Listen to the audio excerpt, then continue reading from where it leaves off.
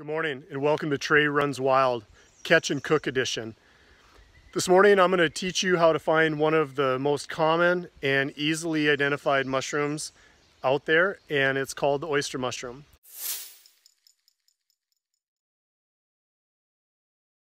Well, good morning. Excuse me for looking a little rough. I just completed a 20-mile trail run in the woods this morning, and in the middle of it we had two big thunderstorms come through, so I'm not only soaking wet, but I am pretty worn out as well. So when I was running, I noticed that yesterday we had 90 degrees, and with the new rains come through, the oysters are definitely up. Anytime you have warm weather followed by rains, it's a good time to go out and look for mushrooms. Oysters are no exception. So I noticed this flush close to the truck, and I already picked a couple of them, but I'm going to show you how to identify oysters, and then later we're going to cook them up into a meal. All right, so what we have here is a variation of an oyster mushroom, and as you can see, it is attached to a log. And one of the first identifiers about oyster mushrooms is that they always grow on wood. If you see a white shelf-like mushroom that is growing on the ground, it is not an oyster mushroom. I was here just maybe an hour ago, and this flush has expanded even in the hour since I first walked by.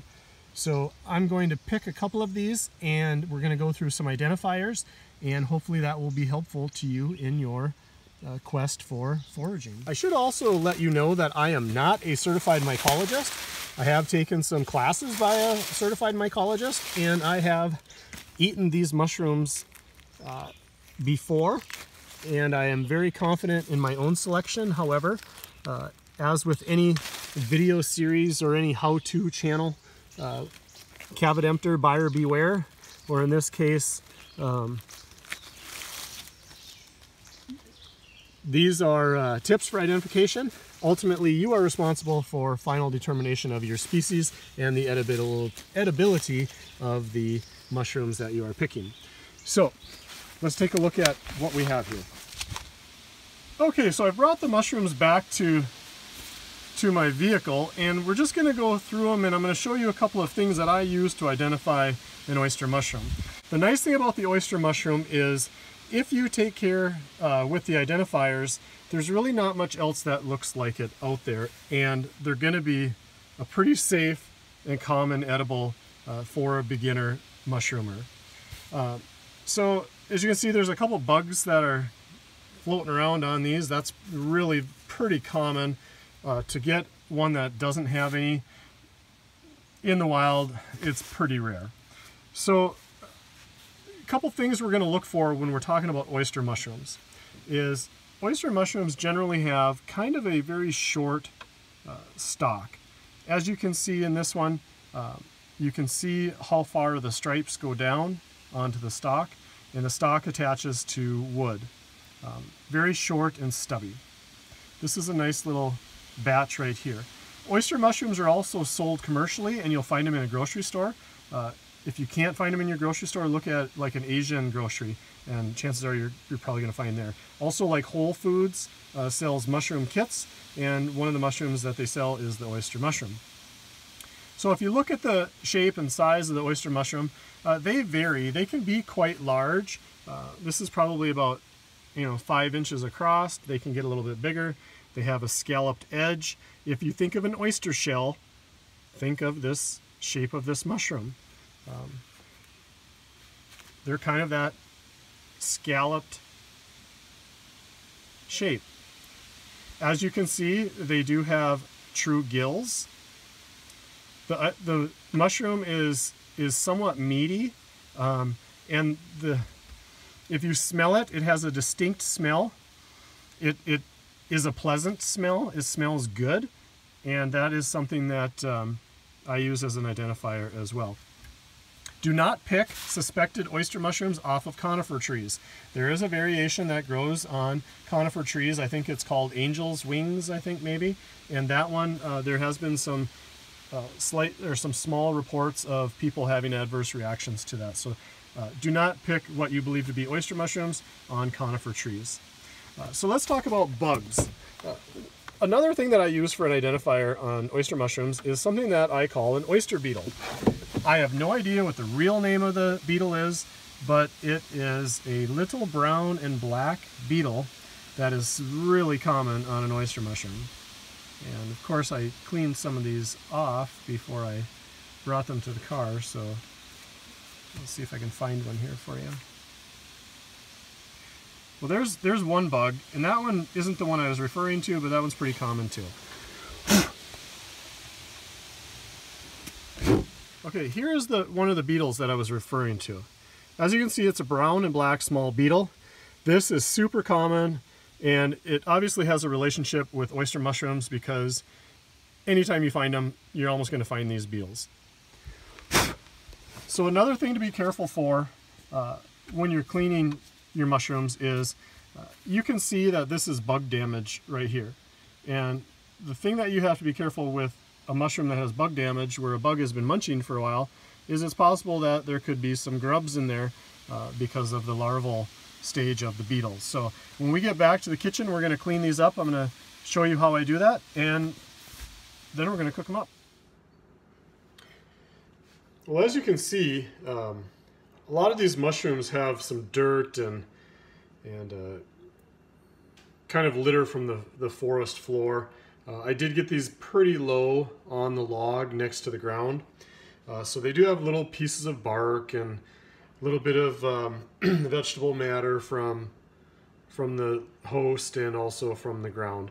So what I'm going to do is I'm just going to give these a quick rinse in a colander, and nothing super fancy, but just to kind of get the big light chunks off, and then I'll go ahead and cut off the rough parts with a knife. So we'll go ahead and do that. Some mushrooms you don't want to introduce water to, just because they can get a little bit mushy.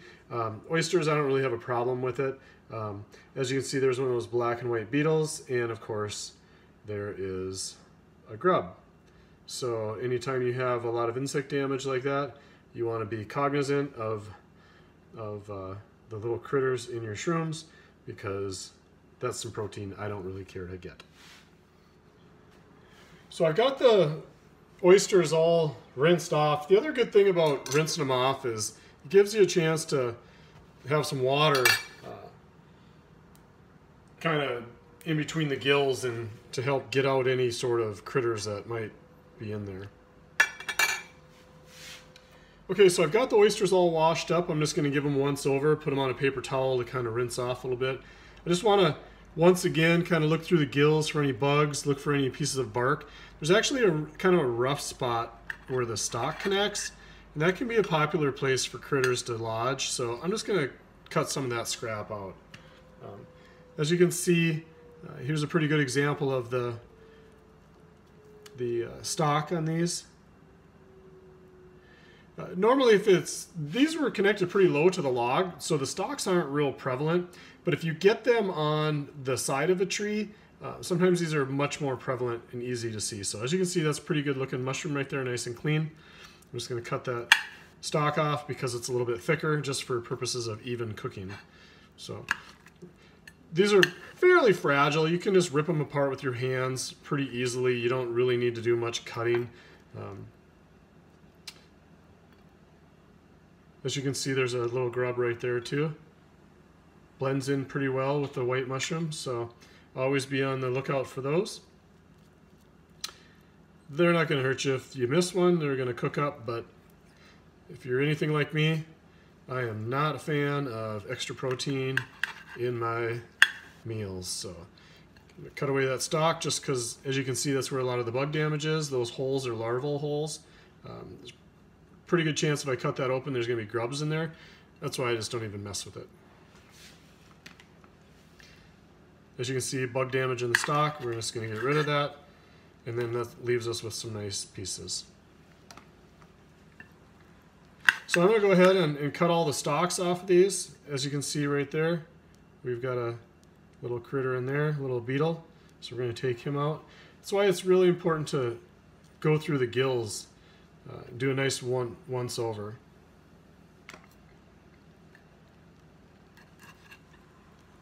I just like to cut away the dirt as well. As you can see, there's a few grubs in here.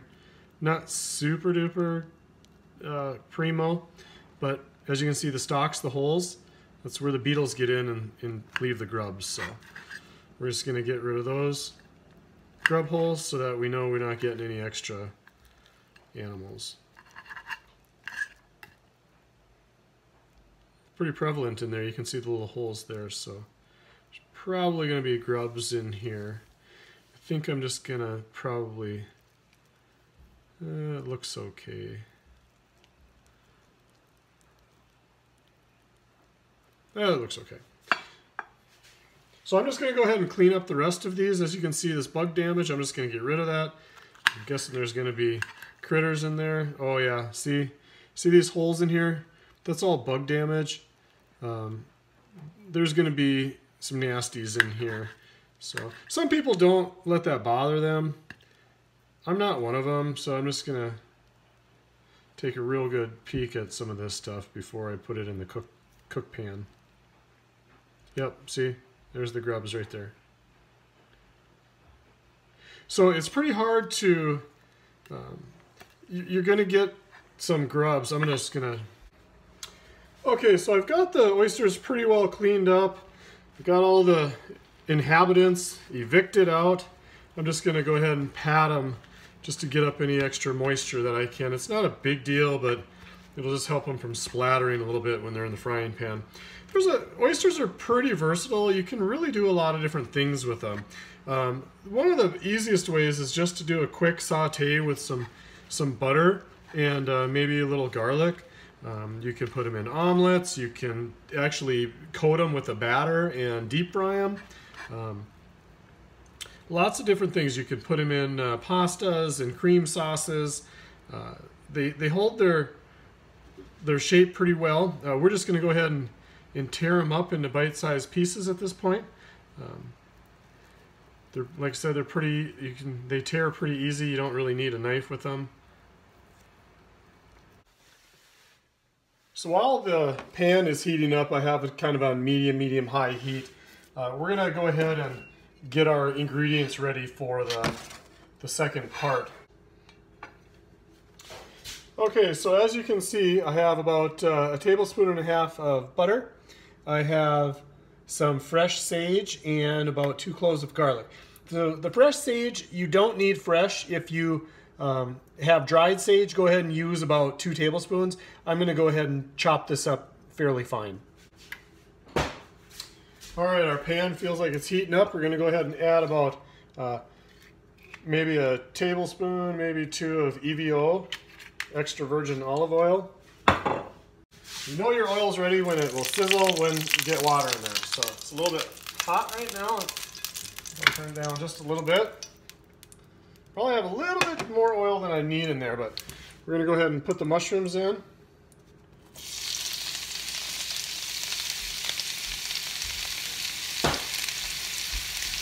So we're going to go ahead and we're going to cook these down. One of the keys about cooking mushrooms is many wild mushrooms have a lot of moisture in them, and the moisture will kind of come out as the mushrooms cook. Generally, a rule of thumb that I use for knowing when a mushroom is done cooking is when the moisture kind of starts to evaporate back, and onions will get a little caramelized, or the mushrooms will get a little caramelized. That's when I like to add a little garlic skin on my pan here. I used my wooden spoon as kind of a garlic press.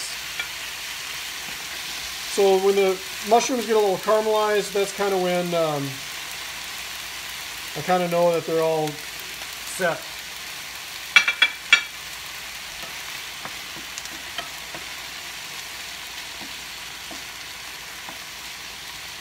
So we have a couple options at this point. As the moisture kind of comes out of these, we can set them aside and set the drippings aside, and after we've added the sage and garlic, we can go ahead and make a roux with about a couple more tablespoons of butter and make a nice little gravy with flour. The thing you have to remember about wild mushrooms is you always want to make sure that you're cooking them thoroughly. There's a substance in wild mushrooms that can disagree with some people's stomachs if it's not cooked thoroughly. So it's always a good practice. Not sure how much liquid we really have here. It wasn't as much mushrooms as I was hoping, just because I lost a lot to bug damage, but let's see if I can get how much liquid I can get. Not much. We're probably going to skip the gravy tonight. I'm just going to let those cook for a couple moments. So a couple things to remember about oyster mushrooms. They always grow on wood. If you see a white mushroom growing on the ground, do not pick it, do not eat it. Oyster mushrooms have gills. If it is a fungus that has tubes or is smooth underneath, it is not an oyster mushroom. Oyster mushrooms have a pleasant smell. If it smells foul or nasty, it might not be an oyster mushroom. Many times there are that particular beetle which is associated with oyster mushrooms, the little black and brown one. Also, mushrooms can come in other colors besides just white. These ones were pretty white, but many people will have tans and grays, and it's pretty common for mushrooms of the oyster variety to have some variations. Okay, so these are looking pretty good. As you can see, they're browning up nice. They're getting a little caramelization on them. Not everybody likes to do that, but I do, just because I always like to cook wild mushrooms extra. So I'm going to go ahead and take these off the heat. Normally, if we had enough liquid, we would separate that as well, just to make the gravy, but we're not going to have enough tonight, so we're just going to go ahead and take those out. We're going to turn the heat down a little bit, and we're going to go ahead and put our butter in there. We're going to give another little splash of EVO. And we're going to introduce our garlic and our fresh sage. So you want to kind of saute this, not real hard, maybe a couple minutes. The butter is more for flavoring. You're going to, once your garlic kind of gets that translucent yumminess, you're probably going to be done. Okay, that looks like that's about done. We're going to go ahead and introduce our oysters back in just to warm them up and coat them a little bit. I think I used a tish much olive oil. You can probably go a little lighter than that, but we're just going to kind of meld everything together here. And there's our finished product. Sage, garlic, oysters. Well, thank you for joining me on Trey Runs. I hope to do a few more videos in this series for catch and cook, either through fish and game or wild edibles or whatnot. Maybe throw out some new recipes here and there. So I hope you like this video. I hope that you learned something from it. I hope you weren't too turned off about the bugs, but that's a fact of life when it comes to picking wild mushrooms. Let's go ahead and try this and see how we did.